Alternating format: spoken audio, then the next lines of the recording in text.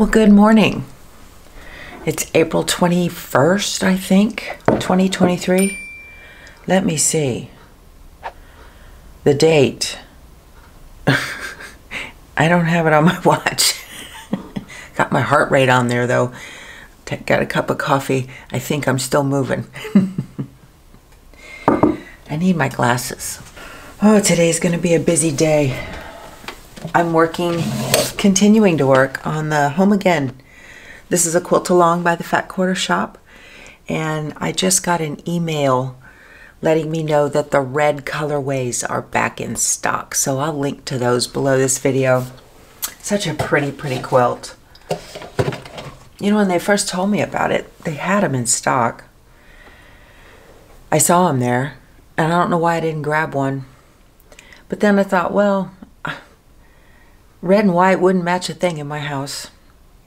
I'm just too practical, I guess. So, oh, if you're new, hi, I'm Becky from powertoolswiththread.com. That's my blog. This is a morning musings, early morning sewing session. And I like this format to work on quilt alongs and things like that, where I don't have to do a whole lot of thinking. I just have pieces to put together. All the cutting's been done. A lot of you gave me a lot of positive feedback on the first one I did, so I thought, well, this is a good way to do it. And it's very little editing. You get what you get. This is me right out of the sack. Nature called about 3:30. I know that's TMI, but I've been awake since then. You know, my brain just kicks in and whew, off to the races. So I laid there until about 6 and said, all right, I've had enough. I can't see. We have a busy day. We're taking our motorhome and going to Big Bend National Park in way deep southwest Texas.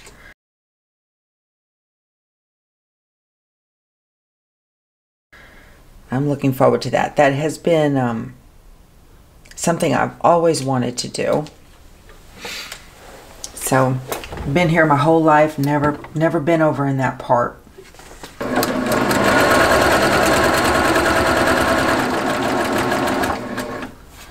It's a 5-hour drive out to Fort Stockton on I-10. I live just southeast of San Antonio.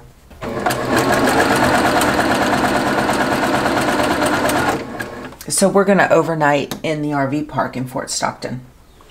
And then it's 3 hours the next day down to Lajitas, a Big Bend.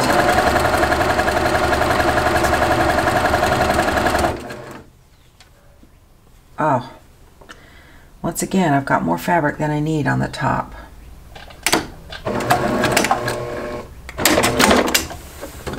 We had a big storm last night. There was a whole line of storms that ran. It ended in San Antonio, Texas, and it ran all the way up to Wisconsin. It was crazy. And, I mean, right across the whole country. We lost power.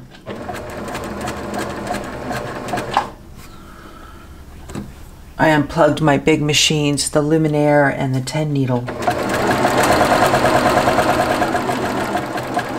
When we've got big thunderstorms coming like that, I don't like to play with that. I will always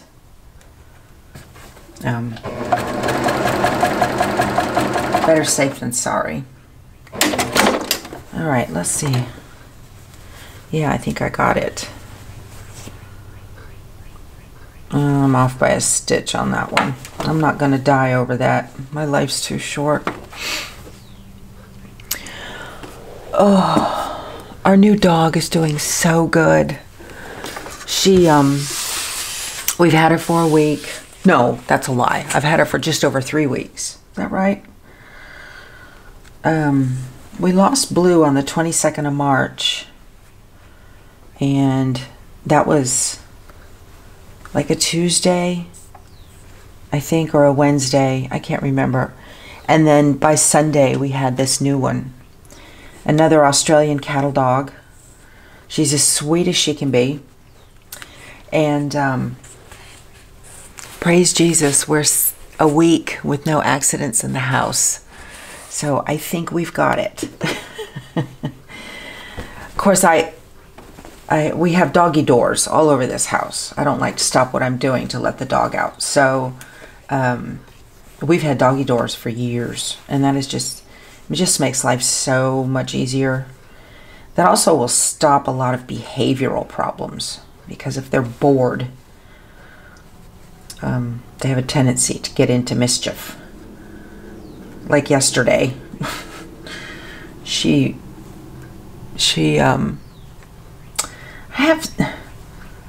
y'all know I hate plants? I hate house plants. I don't mind outdoor plants. I don't like house plants. I have the brownest thumb known to man. And I actually have 4 house plants that I have had for some over a decade. And they're just ivies or whatever. And one of them's one my husband gave to me when I got my job as a civilian in civil service. It was a congratulations. He sent a plant to my office. That was in 2008. I still have that plant. Anyway, and the others I have acquired as we moved offices and people left. You'd move into an office and there'd be a plant there. And then when you leave, nobody else wants the plant. And I have a soft spot for plants that I can't keep, I don't know. I just don't, I don't know. I've tried. I'm pretty good at cactus. But there was this plant. I moved into this office in 2004. Okay, I was a contractor at the time. And I moved into this office, and my desk sat against a west wall that had a window. And nobody wanted to sit there because I was the contractor at the time, so I had to sit where they told me. Well, nobody wanted to sit there because in Texas, from June until like end of September, the west sun is scorching. I mean, it just gets so hot, and I don't mind the heat. It doesn't bother me a bit. I'm like a camel. I don't care. So I moved into this office, and there was this little pot. Okay, it was about this tall, and it had this little, I mean, the dirt was all dry, and it had this little nub of a dried stalk, about that tall, sticking up out of this little dried, cracked, dead pot of dirt. And I was in that office for months, and I kept looking at it, and I was like, what is that? I should throw that away, but I like the pot. So I didn't. So then I guess I'd been sitting there about 6 months in that hot spot, roasting. And I thought, I wonder if I put water on this, will anything happen? Don't you know that plant came back to life?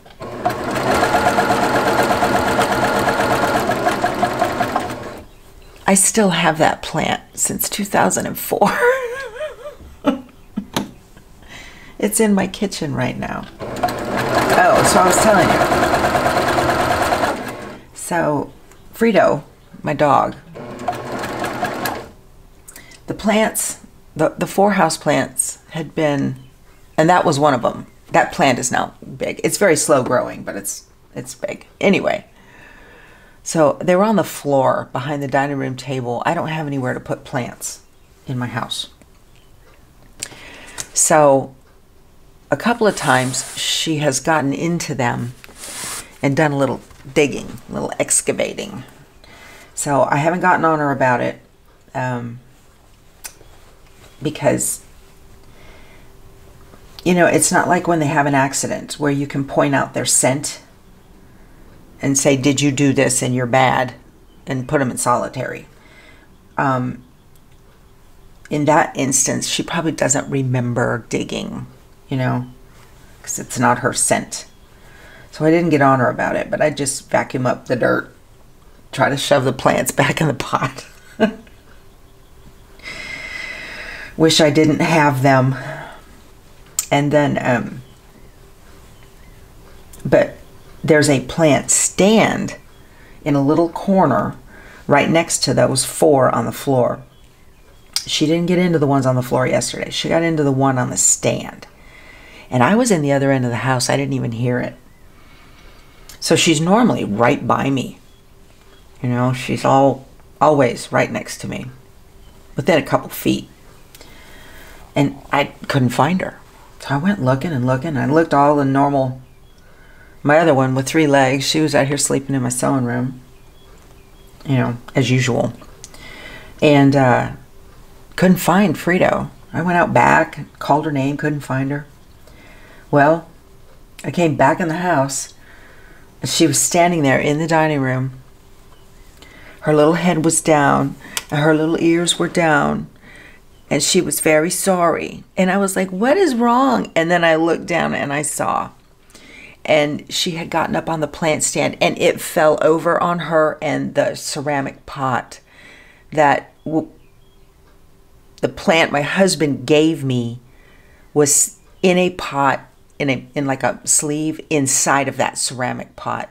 The ceramic pot shattered all over the floor. I don't know why I didn't see it. I was looking for a little black dog. I wasn't looking for pots. So, anyway, she knew she had done something wrong. And I think it was my animosity toward plants. They make me, I don't know. They're just another thing in my life I don't want to have to take care of. So she was sorry. Y'all, I didn't even scold her. I couldn't bring myself to it. She looked so guilty. She was so sorry. Oh, I've got too much on this one now. I have to sew that upside down.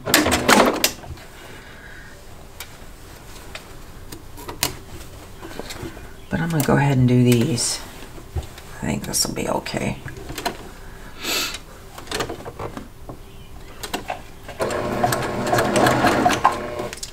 So I got that all cleaned up. Threw that ugly pot away I hated.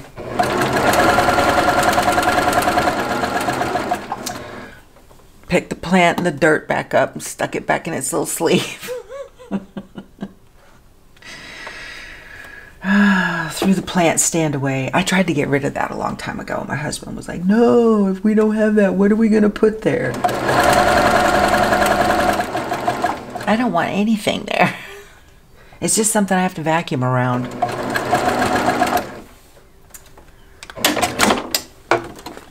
Outside of my sewing room, you guys, I'm very simplistic in my needs. Anybody else hate plants? Y'all, I don't hate them. Otherwise, I wouldn't keep them. I keep them out of pity. Do you do? And it's a plant, really? I don't know. Stupid.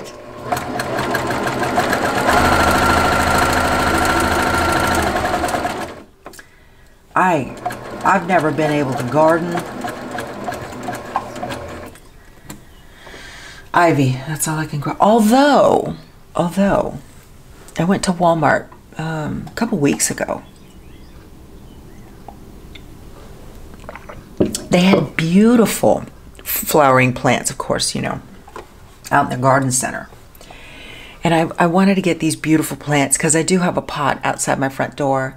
And I wanted to replace, we lost a palm. I had grown from a root in a cup. Had it for years. It finally got hardy enough, and we put it out in a pot. Everything was good, and then we had a freeze, and that was the end of that. It even had a bucket on it. It didn't matter. And the pot's too heavy to move. So, there we go. So I went to the garden center at Walmart. Really? Oh, I hate that. And I saw these beautiful flowering plants, and I thought, oh, I want to have those. Those are so pretty. And then I remembered that they would die under my care. So, a lot of it is the weather here. It's so hot. Anyway, so then I was denying myself some flowering beauty, and I saw some marigolds, little yellow marigolds, and I was like, you know, those are pretty hardy. I think I can handle those. So I got a little pack of 4. I picked up 2 little packs of 4 of marigolds. Well, my husband put them in the pot. He's got a green thumb. He can everything grows around him. So he put them in the pot, and I do water them every day. I water the dogs, and then I refill the water pitcher, and I water my marigolds. And they're beautiful. They look wonderful right outside my door.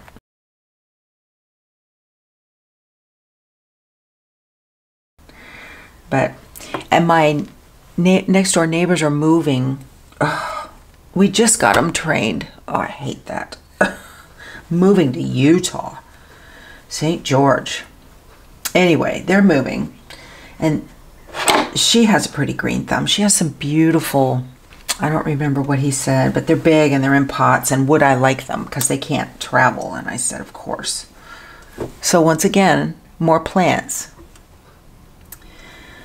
You know, more than anything, I would love a beautiful flowering garden. I try, but you know, I think you really have to apply yourself to that. And that's just not something. I listen to the garden shows. I try. I try. You have to apply yourself to it. You know, if I was to apply myself to gardening the way I apply myself to sewing, I'd have a botanical thing happening out here, I think. So I just stick with my little ivies and feel guilty. They live in the dark. We don't have a lot of light in the house, so my husband insisted on sunscreens to keep the air conditioning bill down, which means I live in a cave.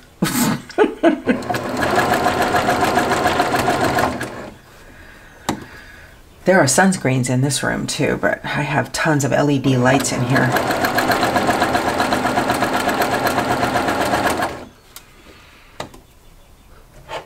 Did I show you my progress? I've got 4 of these done. Look at them. Aren't they bright? Wow. Huh?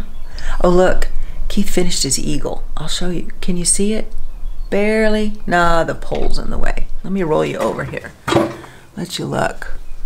I'm going to show it on the channel. Let me see if you can. Look at that. Can you see that eagle? That's a paper-pieced eagle from Legit Kits. I'm very proud of him. I put it in our Facebook group, and within about 10 minutes it had over 400 likes. I almost fell out of my chair.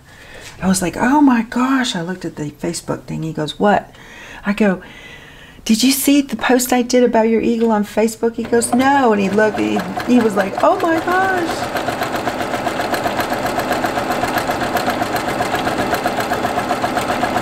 He says, I'm going to enter that into a contest, into a show. I said, yeah, you go right ahead and do that.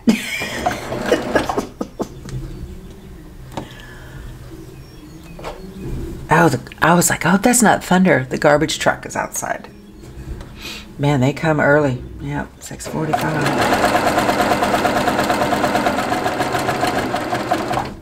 Oh my goodness. So we're gonna pack today. I have grocery pickup at 11:30.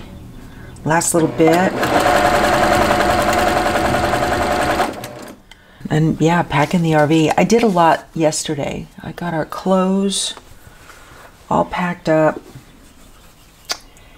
And most of our clothes. I had to do a little wash. I got most of our clothes packed up, and I got my sewing. So I packed up Gypsy, my brother NQ 3700D, my travel machine. I got that, and sewing and embroidery. So I packed up the embroidery arm as well. I'm going to put together, I think, the April table topper from Kimberbell. I'm going to try. So I'm taking that, and then I'm also taking the Stomp Stomp Roar fabric, all those fat quarters. I chose another pattern instead of Berry Smoothie. I think the one I chose is called Egg Rolls. Is another Villa Rosa Designs. It calls for 12 fat quarters. So I've got that. Oh, my neighbor's out there pulling his trash can up now. That's all pretty much. I've got all the, you know, everything together to keep me busy. I don't think I'm going to need to be kept busy. We plan to take advantage of, there's some outdoorsy stuff you can do there. We're not into hiking. Not our thing. Keith has bad knees from being in the Air Force.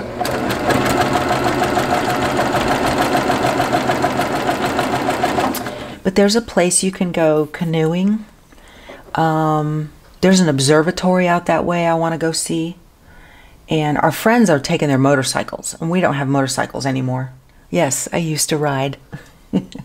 I started out with a Harley Softail, and then my second bike was a Street Glide, a Longhorn Orange Street Glide. Keith had the Road Glide. We traded him in on a trike. And then we eventually traded in a trike on something.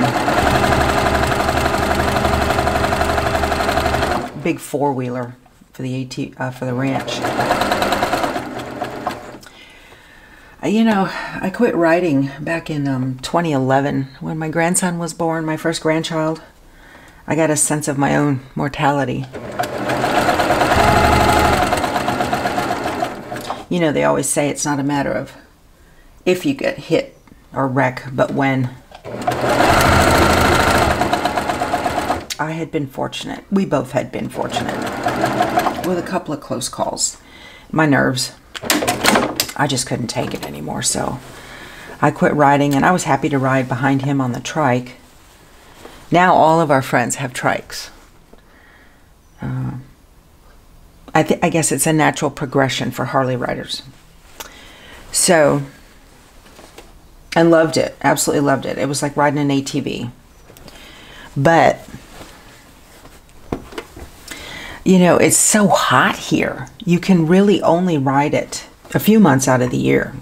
It's not conducive to, I mean, you feel like you're in an oven most of the year riding on that thing. And then, truth be told, we had ridden, you know, everybody goes on and on about, oh, riding in the Texas Hill Country is beautiful, blah, blah, blah. Yeah, well, do it 40 times. Been there, done that. I got other things to do with my life. So that season of our life is past. And I cannot say that I miss it. So then, of course, we're all into RVs. And the same people we biked with are the same people we camp with. We're all military retired. Most of us are military married to military retired now. Civil service retired as well.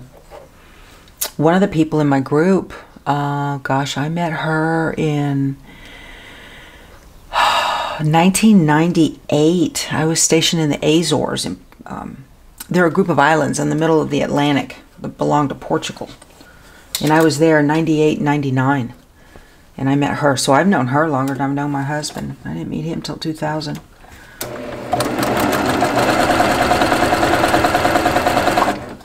She's real big into wreaths across America. She and her husband Gary her name's Lori, make sure that my daddy has a wreath on his grave at Fort Sam Houston every year.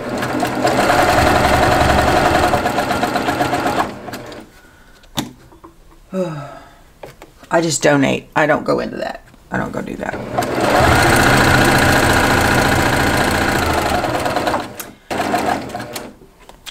Okay. I've got an extra couple of pieces here, so somebody's missing half their star. I gotta see who it is. Okay, there's one. There's two. What time is it? I have been sewing longer than my 20 minutes. So I'm going to wrap this up. I think the next time we get together, I will be adding in the sashing and the cornerstones. Thank you so much for visiting with me. I hope you enjoy your day. You guys go sew something. Bye.